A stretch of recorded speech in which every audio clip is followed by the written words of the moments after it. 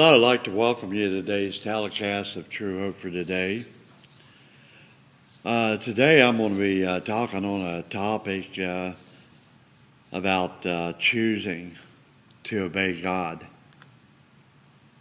If you look with me now to Deuteronomy chapter 10, verses 12 through 13, and they read, "And now, Israel, what does the Lord your God require of you, but to fear the Lord your God, to walk in all of his ways, to love him, to serve the Lord your God with all your heart and with all your soul, and to keep the commandments and statutes of the Lord, which I am commanding you today for your good." You know, what does a redeemed life look like in practical day-by-day living? You know, once a person becomes a follower of Jesus Christ, how does that new identity translate into daily living? God reveals his expectations for the redeemed life. Revere supremely. When you experience God's redemption, your response to that redemption is a life of reverencing God. To revere God is to esteem him and to give him the rightful place he deserves in your life. To live righteously. You know, the redeemed life results in a righteous lifestyle. Godliness replaces worldliness. Selflessness replaces selfishness. Instead of allowing the world to influence your behavior, you influence the culture with the character of Christ in you. Love completely. You know, God loves you and demonstrated his love for you by allowing Jesus to die on the cross to pay the penalty of your sin. Love God completely by giving your heart to him in full surrender. Express your love to him in private and in corporate worship. Serve passionately. Now that you've been redeemed, serve God by continuing the ministry of Jesus. Serve God by spreading the fragrance of Christ through random acts of kindness. You know, find a need and meet it. You know, and obey instantly. Love what God loves and hate what God hates. James 4:17 says, "So whoever knows the right thing in it and fails to do it, for him it is sin." We need to choose to obey God. Luke 6:12 says, "In these days he went out into the mountain to pray, and all night he continued in prayer to God." You know, most decisions we make require major clarity. Jesus was about to make a major decision that would change the course of human history. Of all the disciples showing interest in following Jesus, it was now time for Jesus to choose 12 of them and designate them as apostles. Instead of glancing out and randomly securing 12 of them, Jesus found a place of solitude on a mountainside to have unhurried time alone with God in prayer.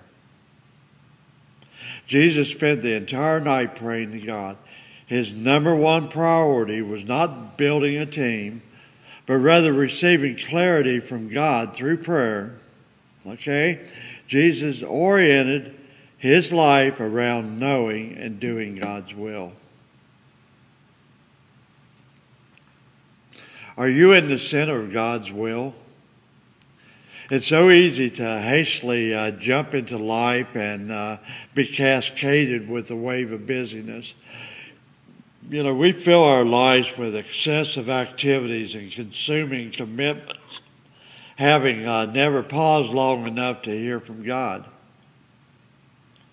Our natural proclivity is to launch into an activity. We often feel as though motion is a mark of progress.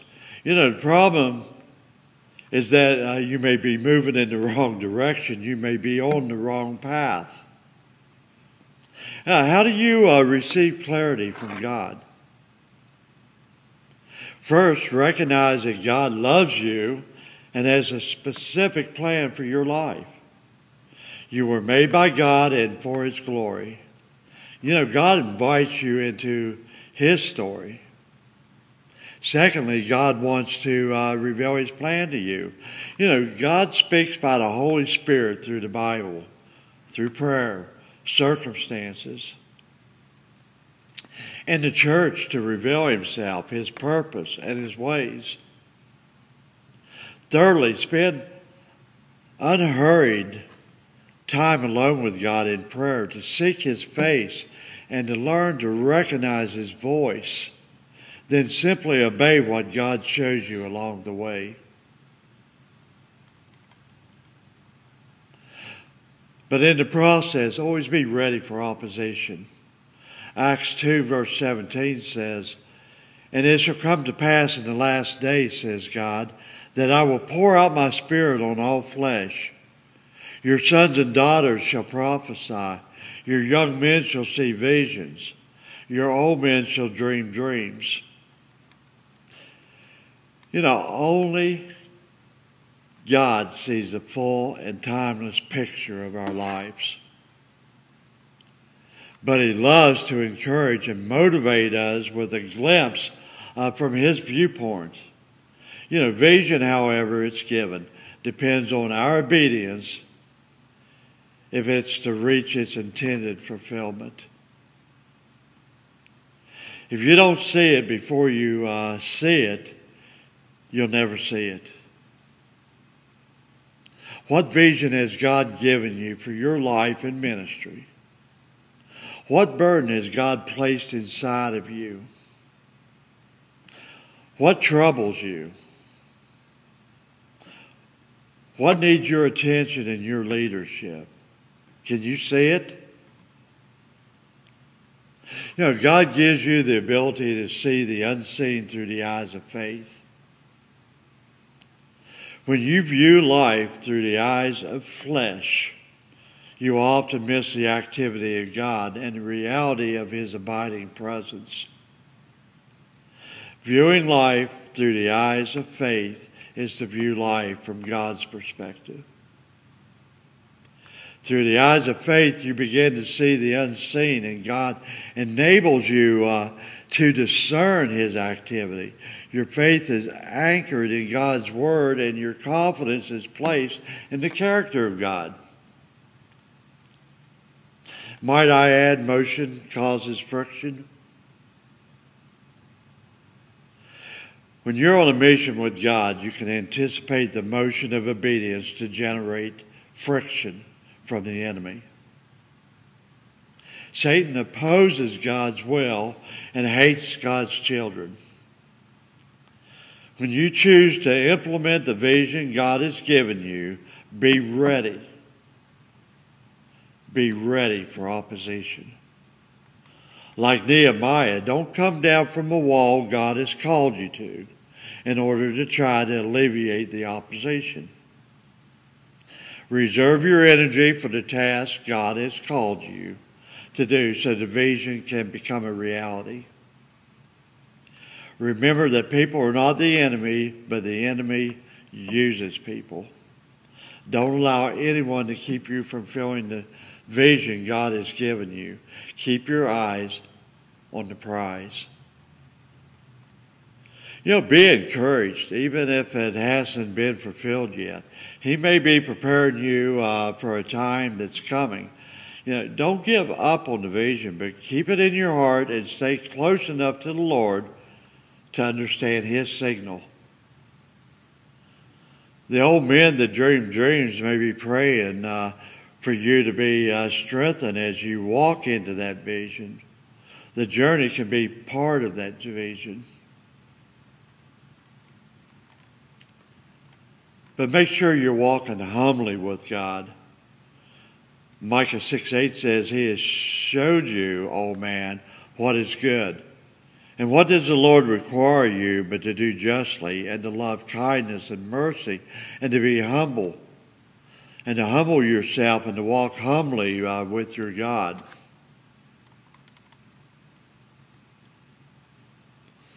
You know, what standard are you holding yourself to? And how do you feel when you seem to be dropping the balls you're trying to juggle? And you make a mess of things. I was encouraged to take a step back and ask God what His expectation of me was for this life. He's blessed me with His answer to me was very simple and yet so rich. And He said, act justly, love kindness and mercy, and walk humbly with your God. When we do what we know is just and right, His blessings for obedience will come upon us and overtake us. As we're told in Deuteronomy 28, verse 2. And the wonderful thing is that His commands are not burdensome.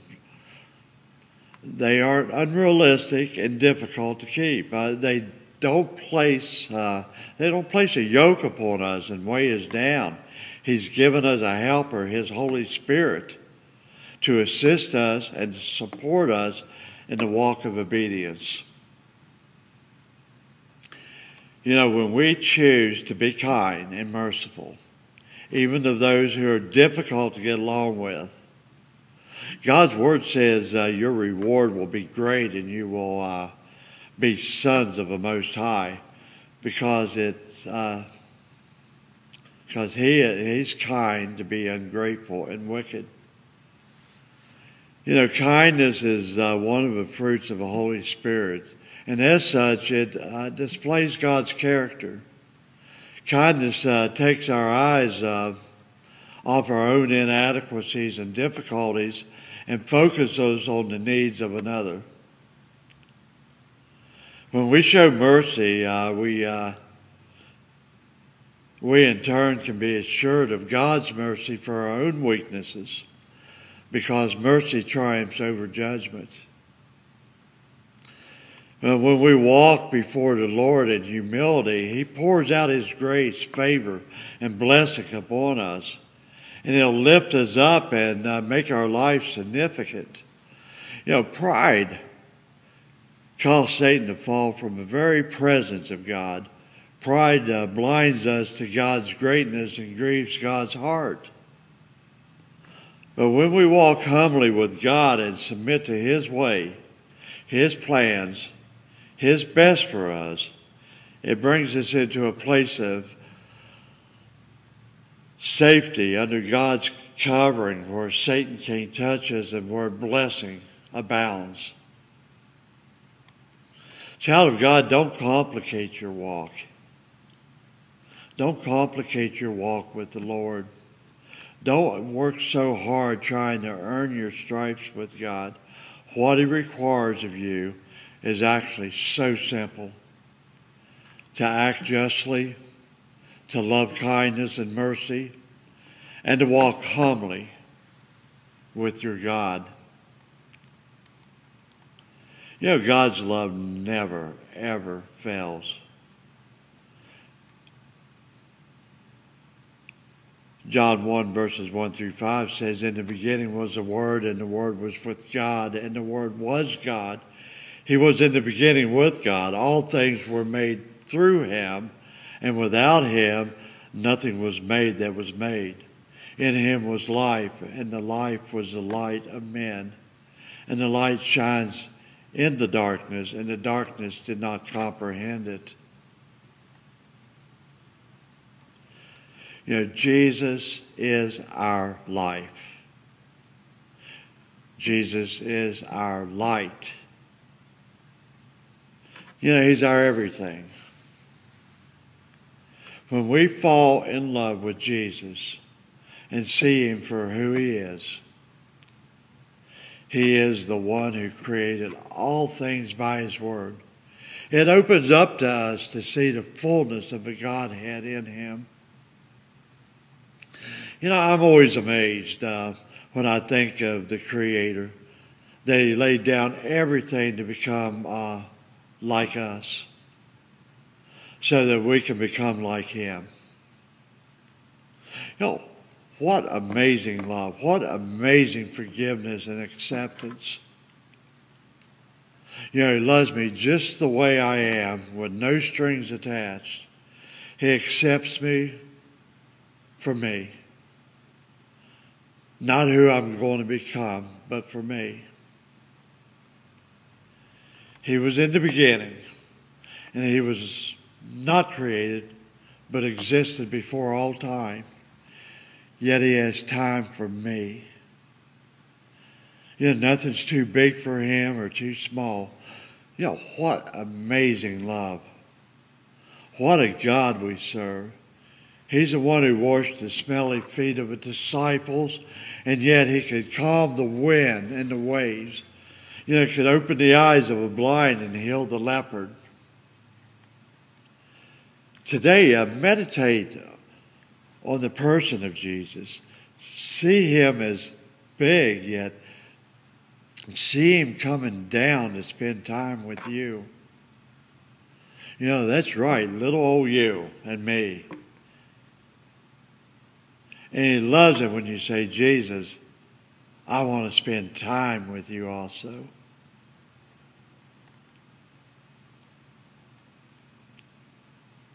You know, for the man's ways are before the eyes of the Lord, and he ponders all of his paths, as we're told in Proverbs 5:21. You know, whoever you are and whatever is happening to you right now, you are not alone. God sees you on the road you're walking today. He sees the steps you may need to take in the next few hours to get through a hard place. Today, this proverb tells us a man's ways are before the eyes of the Lord, and he ponders all of his paths. You know, this means God not only watches the winding of your road every day, but He's also thinking about every step and everything you must step over. Wow, to me that's just amazing. It's just, how can I put it? It blows my mind. You know, God is considering your next fork in the road too. The good choices that lie ahead and the dismal, misery-inducing ones. When He ponders, your Father in heaven is reflecting on what you're going to decide. You know, even though He's knowing every detail of your life from eternity past, He is still meditating upon it as it plays out. You know, once again, that ought to blows my mind, and it ought to blow your mind too. You know, God knows the way that you take. He wants you to succeed in the testing you're experiencing. You know, considering His great love for you, do you honestly think He will let you go through more than you can handle? No. He won't let a hard season knock you off the path of your highest usefulness to His kingdom. And He wants to help you make sure you don't drive yourself off the high road. He can do this because He sees it all. You know, God is near to you when your heart is broken and saves you when your spirit is crushed. You know, God draws close to you during hardship unlike any other time in your life. You know, maybe that is why the desperate times of need come. You know, they might not be the very moments God is seeking to engineer times of turning to Him as never before, are you drawing near to Him? You know, if this is your moment of desperation and you don't know how to pray, God even knows that. Romans 8 tells us that God's Spirit prays for us when we don't have words. You know, just start praying and sharing your heart. Thank God for knowing the way you take and thinking about every step in your life long before you take it. He is pondering about you.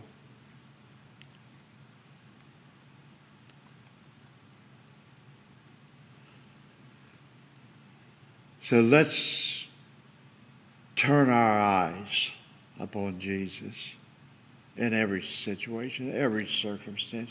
Keep our eyes focused on Jesus. Isaiah 33 verses 17 and verse 21 says, your eyes will see the King in His beauty and the highlands of heaven far away. The glorious Lord will be to us a wide river of protection, and no enemy can cross. Are you ever in a stressful situation with a day piled high with problems? Does there ever seem to be enough time? Are you laden with other people's burdens? Are you laboring intensely in God's work without Him? Are you tired and worn out? Do you ever think that you're more of a human doing than a human being? Then stop for a moment and look up and know that the Lord is able to safely keep that which we've committed to Him. As the words of a hymn say, turn your eyes upon Jesus, look full into His wonderful face, and the things of this earth will grow strangely dim in the light of His glory and grace. You know, could the Lord be saying these words to you today? Saying, you're part of my creation, made to worship me. I'm calling you now, just for this moment, to lift up your eyes and look beyond all that's going on around you. Look into my heavenly world where all is peace, harmony, and order. Where there's constant joy, peace, and thanksgiving around my throne.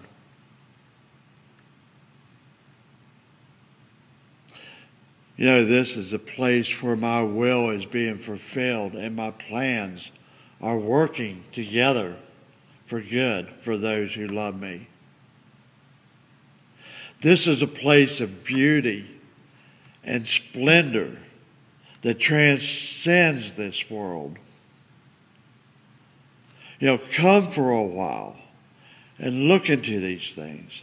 And as you gaze into my eternal kingdom, receive a truth of my glorious love into your heart. It will enable you to return to what you were doing with my added peace and security, and enable you to bless those who are searching for me this day. Could you hear the Lord speaking to you now? Abide in His presence. Turn your eyes upon Jesus. Every stressful moment that comes into your life, when your day is piled high with messy problems, when you're laden with other person's burdens, labor intensely.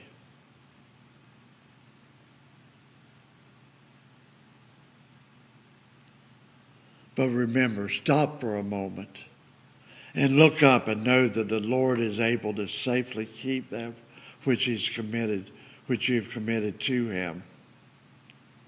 As the words of a hymn say once again, turn your eyes upon Jesus, look full into his wonderful face, and the things of this earth will grow strangely dim in the light of his glory and grace. That's going to be the end of today's telecast. Till the next time, may God bless you and keep you. Thank you.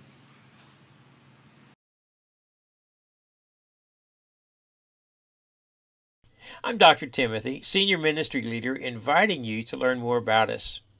Our message is that the Lord Jesus Christ is mankind's only true hope.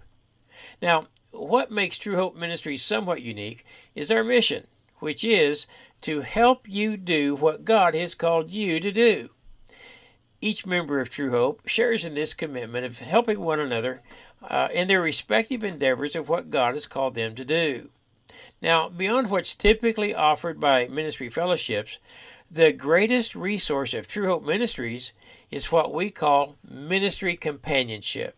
Now, ministry companionship is simply the members of True Hope Ministries investing in the success of each other within our fellowship.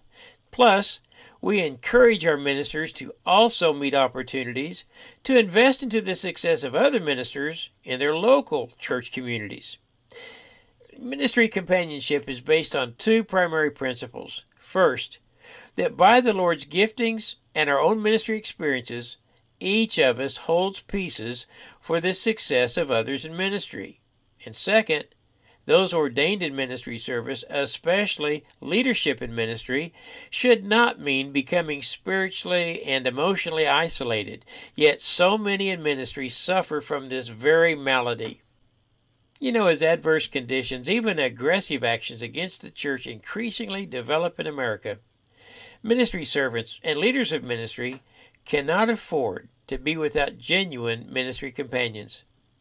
If you or someone you know in ministry sees the need for ministry companionship, please visit our website.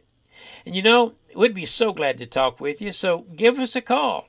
The call is toll-free, and if I can't answer your call at the moment, please leave a message, because I promise I'll return your call just as soon as I can, because I really do look forward to helping you do what God has called you to do.